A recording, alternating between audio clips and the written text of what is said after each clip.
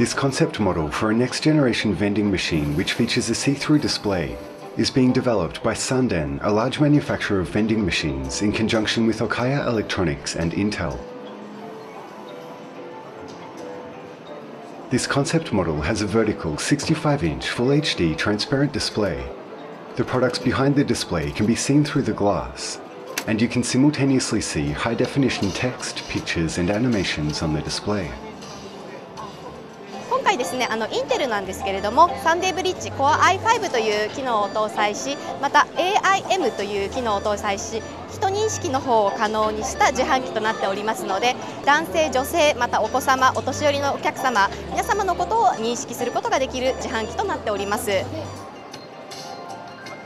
When there aren't any customers, the machine shows a large digital clock and animations to attract the attention of people passing by. If a customer stands in front of the machine, it estimates their attributes from anonymous video analysis and shows advertising content to match the customer's demographic. 今回のデモですけれども、コスメティクスやワインなど非日常的な製品を自動販売機で購入できるというラグジュアリー感を前面に打ち出しております。また災害モードにも対応しておりますので、災害時などには緊急避難誘導経路ですね、そういったものが映るような仕組みとなっております。お客様の想像によりいろいろな使い方が想像できるかと思います。可能性をとても秘めている製品ですので、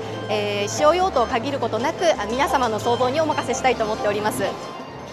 Dig Info News